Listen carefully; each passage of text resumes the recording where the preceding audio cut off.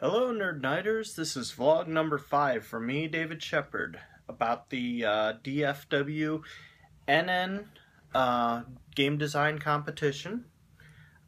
Basically checking in and following up. Before I start talking about any of my game designs, JR had asked about the chits offered from the Game Crafter in the card and board game designer forum, and I can officially report, because I just got mine in, they are pretty good. This is actually the circle chits. As you can see, they come 15 to a row and punch out that easily. There is a little bit of crinkling on the surface sticker, but only because there's a massive amount of pressure that gets applied to these in order to create these easily punchable little things. Now, I will say vast majority of the chits that I got in, because I got them in for one of my game designs, basically I was trying to reduce the amount of wood in the game in order to make it a little bit more affordable, or at least presentable. So I ordered a test run of 450 chits just to make adjustments of certain games, as well as to see if certain game designs would become viable in the future. For the most part, vast majority of these have come back pretty clean. There is one sheet, however, that you can see on most of them. There's a little white border about how they go. One of them did have a large amount of drift that did get applied, but whether or not this is the fault of mine or the printer is ultimately one of those things that, 15 out of 450 to come back free and clear, not much I can complain about. So it does have some of the white on the actual chit itself, but I also stayed outside of the blue guideline on most of this artwork. So the cutting off is basically my fault because I didn't understand the template. But that's why this was a test run on the chits. They're relatively affordable, so will make a couple of my future game designs actually more viable. But just a quick overview of what these chits and how they apply will be. So hopefully, JR, that helped you out. Now, I had mentioned the battle game earlier, and I got a little bit more of the components for the playtest sorted out, such as you can see here, a bit of a health bar. These are the 3-track cards and the initial placement. Super moves that the various characters can use. As I said, if you actually apply them to certain characters, they will use the abilities triggered, and these abilities can also be boosted by powering them with crystals. But for the most part, most of the cards are things like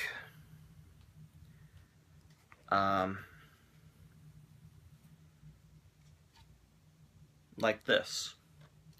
So move 1 space away from the character that is in the higher portion is the first priority. Second portion is the secondary priority. The reason for that is most of these cards can be applied to all 3 of the fighters.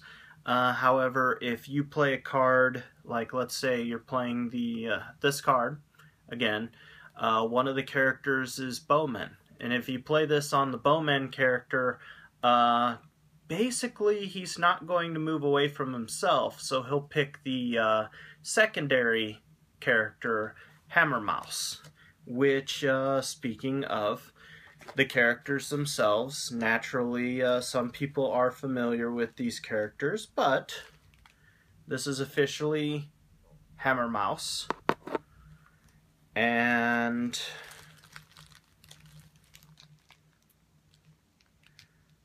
generic Bowman. I can't use arrow. CW will get mad at me. And Panduiki, which will be the 3 fighters that are actually in the game. So how they move onto the track, and then afterwards they get to use one of several types of attacks. Some may block, some may do a wide variety of basic things. And keeping in mind this is also like a gambling game. So you're not really playing these characters directly, you are loading up programs into their 3 character program cards, which means at the beginning of the game you're going to be gambling. This was a bit tricky because in a perfect world I could just slice a card 3 ways and then say, okay, well, here's the 3 characters, stack them and how you think they're going to finish first, second, and third. Unfortunately, don't really have that option, so I came up with this solution where basically on the other side of the card you're going to place your marker on which of these selections you think is going to be how the game is going to end. And based on those are how you're going to score points at the end of the game. So how can you just take a look at this and those being familiar with the game, oh, well, they're betting on E, so they're hoping this one works. Well, not all E's are the same. In fact, all 6 of these cards represent the 3 different variations in which the game can actually end with all 3 rankings. So everybody's going to get a different card, so whenever they gamble on A, B, or A through F, you're not going to know how they're betting based on which chit or which letter they put their small chit on. So that was the 3rd game concept, and now I'm going to talk about the 4th, because in all honesty, the 4th was the one where I had the mechanic, I just didn't have a game to go with it. And what I mean by that is JR had mentioned that you can cut down the cards to create all new components that don't necessarily need to be cards, just be careful on the aspect of being origami. In which case, I present to you... Ooh, what is that? Well, basically what it is it is the base card for what is going to be a blimp combat game. Similar to combat games like X-Wing, but the gimmick is going to be over here on your left is going to be the movement gear. And over here on your right is going to be the attack gear. Now, secretly, you're going to pick which one of these you want to adjust by a set number of clicks. At the end of each round, they are going to automatically click 1 space based on which direction these gears turn. So automatically, the blimp is going to be changing its behaviors from round to round. And then, as you can tell, you have 3 circle spaces down here where you can actually place your circle die or circle marker, but only one around, in how many clicks you want to move one of these 3 dials. There is also a health meter right here where the crystal will go down, and then a number of ships here. Now, because of these components are relatively cheap, and then all you really need is the blimp cards to go out onto the table itself, there's going to be a fair number of cards that are going to be left in the game which could probably be used towards game variants like creating a gun tower or creating debris, various mazes, stuff like that that you can have players go through.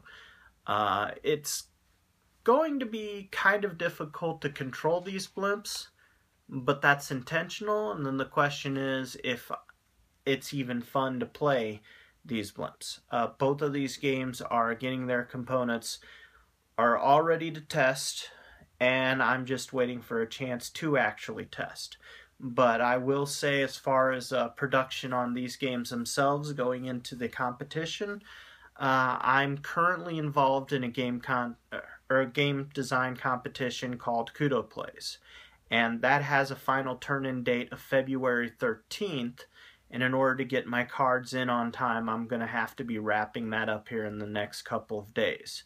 Which means I'm not going to really have time to talk about how I'm going to go forward with these game designs here, but I will give impressions and reports based on how they play.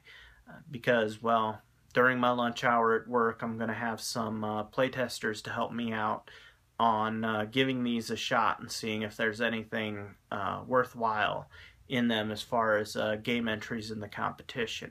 I have a feeling that of the four, the one that intrigues me the most is obviously the cog mechanism, and that would be really interesting to see how that actually plays out. But it may be one of those mechanics that has the right idea, wrong game, and in which case it's probably not going to make it up in this competition and instead be considered something closer to like a worker placement or empire building style game. So I'm hoping that one works out. The blind gambling with the programmed movement game is also one of those that's kind of up in the air, not sure if it's going to work out or not.